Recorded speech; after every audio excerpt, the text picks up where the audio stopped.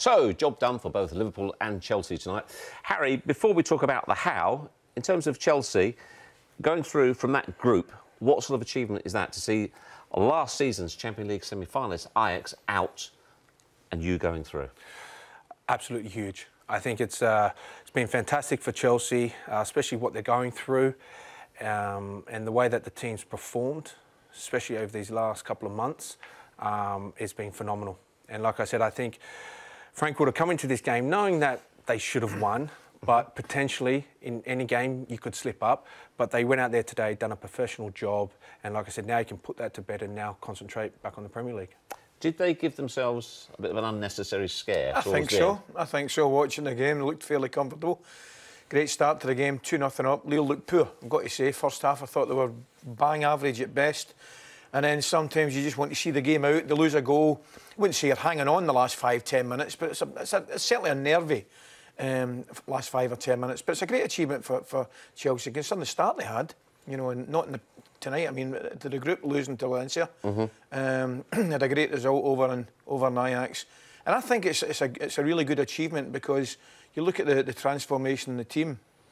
I mean, you think that they lost one of the greatest players in Europe last year with Hazard going away, and nobody's really talking about him. The young lads have come in, whether it's Mount, Abraham, Hudson-Odoi to a lesser extent, Pulisic, they've been excellent. On a little bit of a run where they'd only won 2 of the last 7, it was vital for them, Jeff, tonight to go over the line, and they did. I mean, also as well, for the young players in their side, Harry, in a way, that experience of the last 10 minutes or so, when things did look a little bit dicey, that won't do them any harm either, in terms of learning about game management. I think that's probably one thing that we all sit here and we look at Chelsea at the moment is he's given Chelsea that freedom to really go out and attack.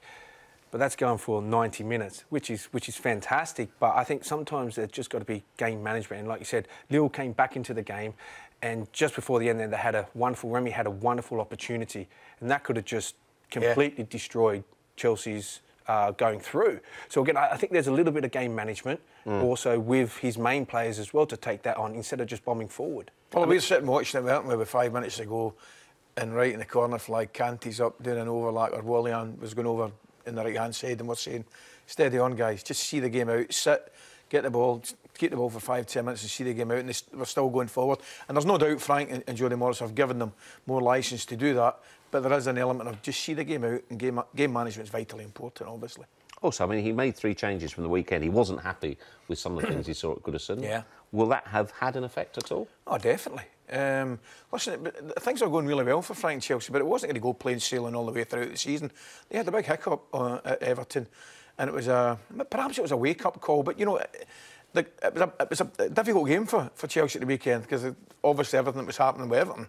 You know, if Everton were ever going to get a reaction, you know, they were going to get it against Chelsea with Duncan Ferguson being in charge. Right, clearly Duncan was going to get a reaction at the team.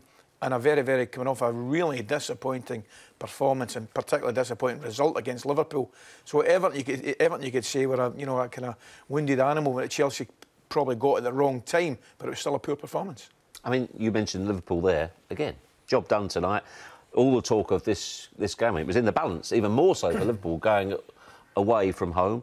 They just about beat Salzburg at home, made hard work of it, but at the end it was cigar and slippers, wasn't it? Well, the first 60 minutes was a fantastic game. I mean, the shots, the chances. I mean, I'm actually quite sure it could have went 2-2 at half-time. I mean, it was such an exciting game.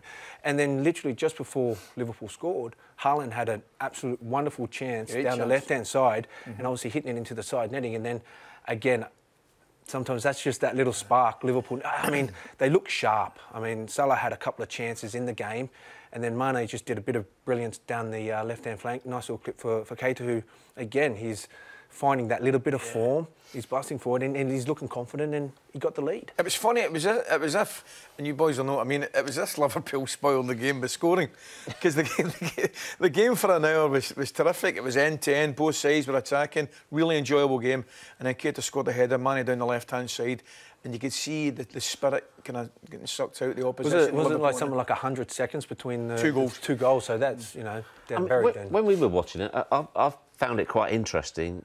given what had been said in the press conference the previous day, Liverpool only needed a draw. And the way they approached the game and the way they attacked Salzburg, does that tell us anything? Is it the only way Liverpool play? Was it when they're at their best? Is the best form of defence attack? Did that tell us anything? Well, it's an interesting one because when you do go into a game as a player and knowing that you've only got a draw to get through, for some known reason, something goes in your mind thinking, OK, well, it's kind of chilled, you know, it's all that kind of stuff. Whereas Klopp's teams don't have that. I mean, I think we knew that from the start when he actually started his 11. You know, that's a pretty formidable team. You know, that's like his starting 11. So he went out there and, again, it was end-to-end stuff. Salzburg, you know, took it to the Liverpool, especially at the start, but Liverpool had their chances. But, again, you look at the quality up top and Liverpool have abundance in that, and that's where they get their goals. That's the way Liverpool play. Listen, that's the bottom line. That's the way they play. If Jurgen Klopp had been out there with a defensive mindset, right, and tried to say to Robertson and Trent Alexander-Arnold, look, just stay where you are, keep the solid four, and all of a sudden they lose a goal, he'd get absolutely crucified, right? Would other teams have approached it differently, Ali? Possibly, because other teams have got different personnel. What Liverpool do is they play to their strengths. Now, certainly for me, the strengths of the fullbacks in particular are getting forward. Robertson down the left, Trent Alexander down the right. They're brilliant at it. That's one of their greatest attacking strengths is in wide areas. So if you change that and alter it, you're not playing to your team's strengths. But a different team might have a different setup, and it might not suit them for the fullbacks to go pressing forward and leaving gaps in the outsides of the centre backs. There was a lot of talk about Erling Haaland ahead of this game. What did you both make of him tonight?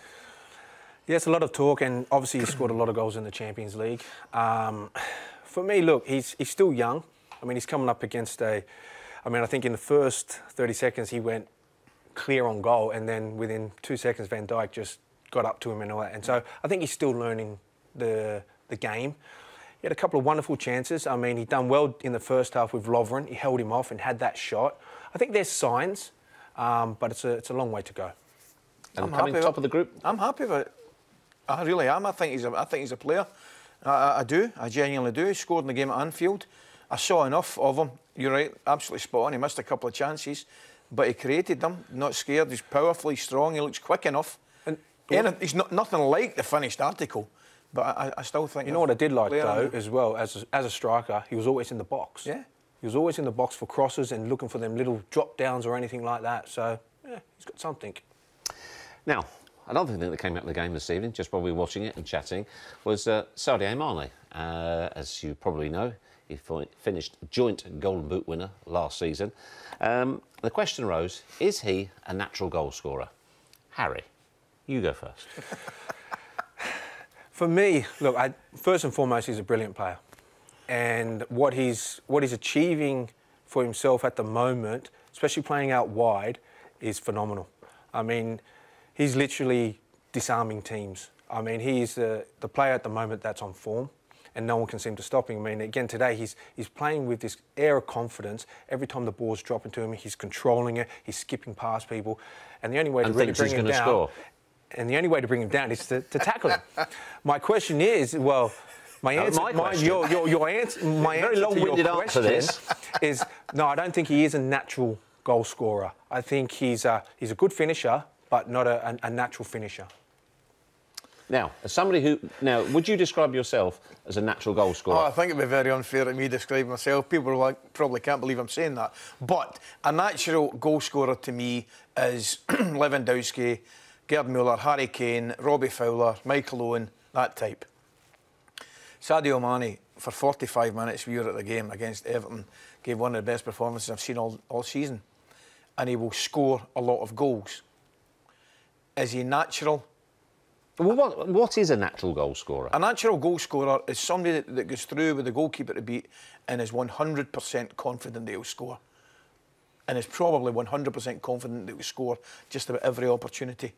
We watched Mane going through against Everton a couple of times and you just sense there's a little bit of doubt. Whereas, I'm talking about those players, if you saw Michael Owen go through or even Robbie Fowler, you fancied them. You really fancied them to score. Now, This is a bizarre conversation that we're having about one of the best players in Europe at this moment in time, I have to tell you. Well, I am slightly baffled by both of your observations. You didn't actually answer the question. Is he a natural goal scorer? No. You said you weren't sure earlier on. I said I wasn't sure, but I come on this programme, the programme's called The Debate, and you want an answer of it. And you know fine well you'd have been on my case if I said I'm not sure. So that's why I've got no. Now, in a way, you said somebody who's born to score goals. Yes. Can you become a natural goal scorer? No. No, you can't become a natural goal scorer. But Why not? Because it's not natural to you. You can become a better finisher. You can become a top-class finisher, but in my opinion, you can't become a natural goal scorer. You're born with it. It's no good you looking smart. He's actually said it's perfect. What he said is perfect. OK, so say somebody like Mane, Yep. OK, I think I'm right in saying he's currently Liverpool's leading goal scorer in the Premier League. Yeah. Not bad for not a natural goal scorer. If more goals he scores, so every time he goes through, he thinks he's going to score, does he not become a natural goal scorer?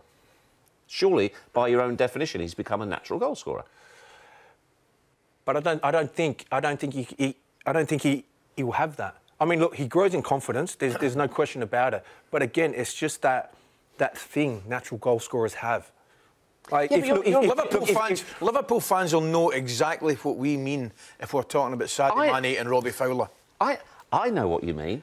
I'm saying to you, is it possible? I mean, Cristiano Ronaldo, did he start as a natural goal scorer? Well, he started off as a winger, obviously, and progressed. OK. Right? And as he progressed, as he went through one-on-one, how convinced you were he was going to score every time? I fancy them all the time. Right, so the attributes of a natural goal scorer. Yes. So you can become a natural goal scorer. No, I thought he was a natural goal scorer. You've made that up. No?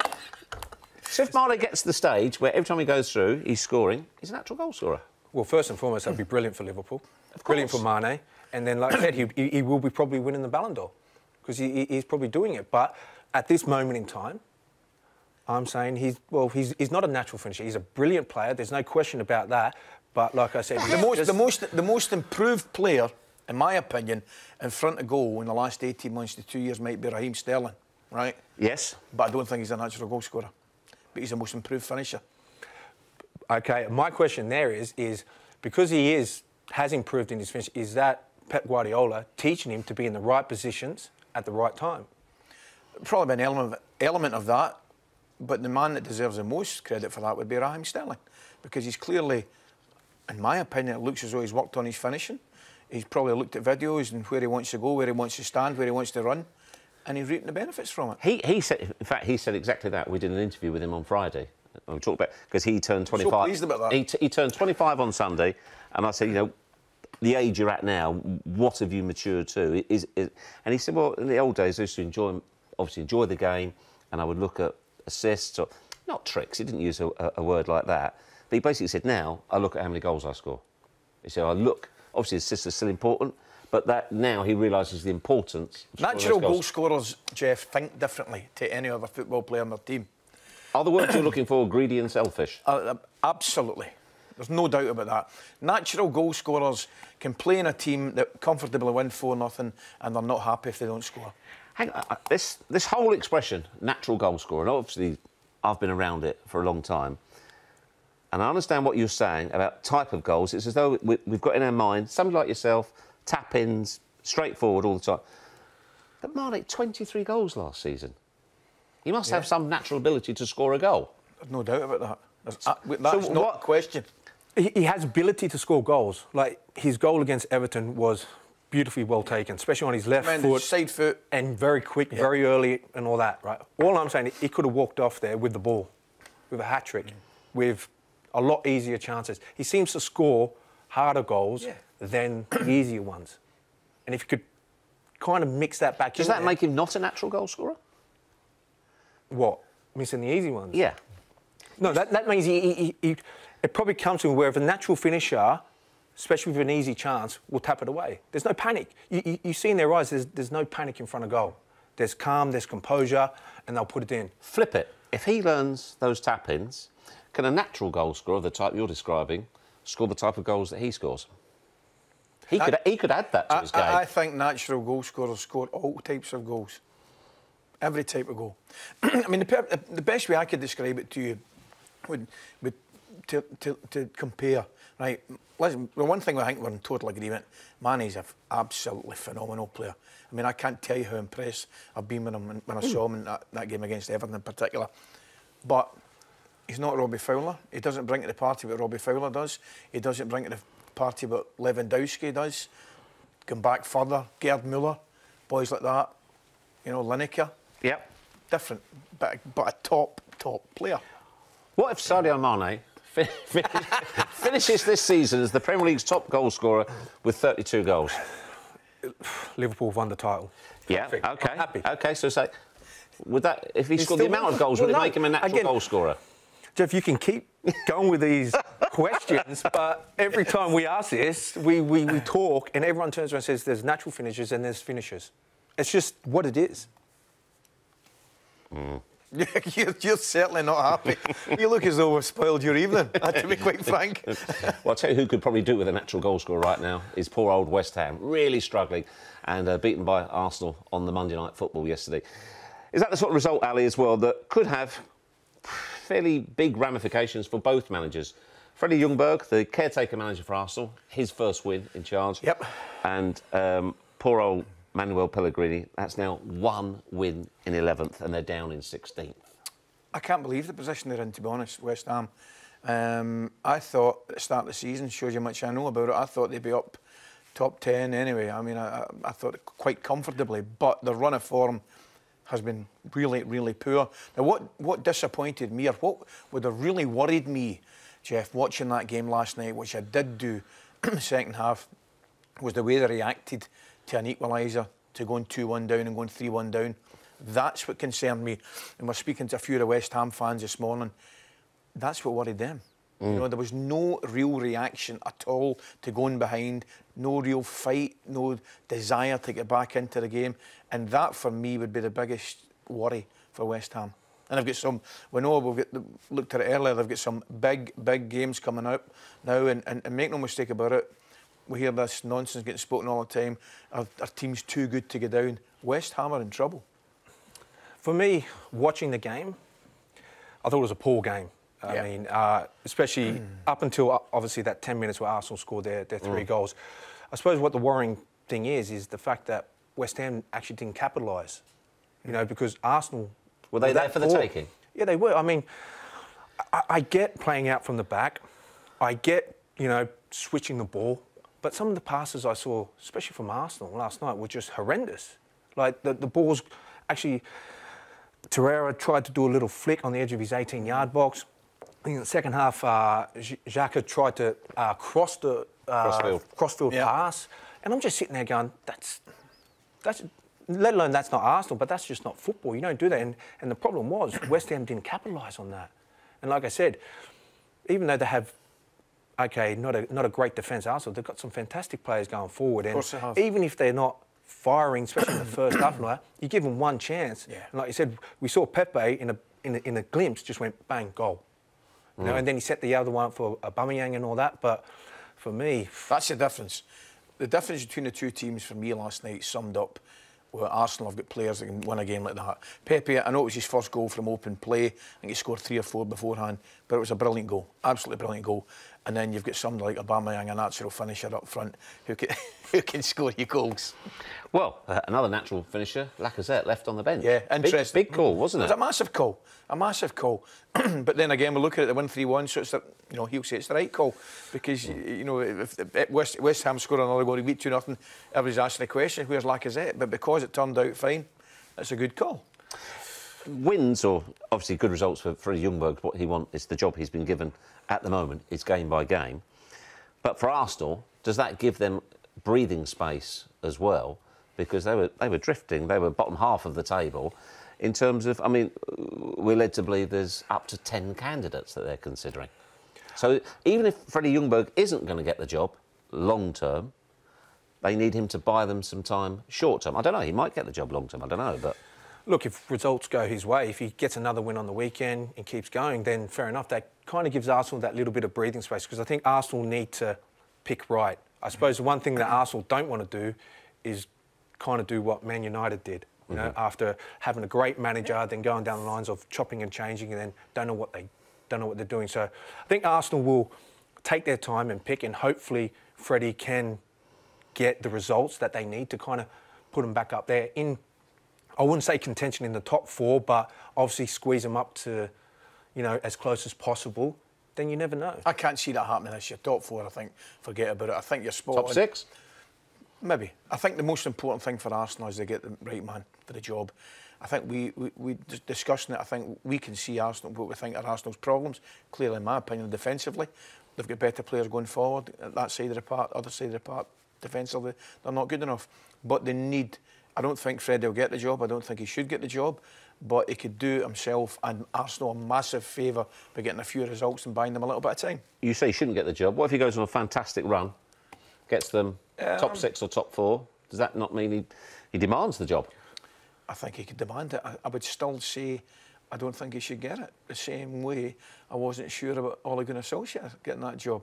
And I'll stand by it. A good result yesterday at West Ham and Manchester United, 2 great results against Spurs, and a great result and a fantastic performance against Manchester City. Hasn't got them right out of the woods yet. They've still got a long, long way to go before they can count themselves back in the top 4 and playing where they really want to play, and that's challenging for the title and in the Champions League again.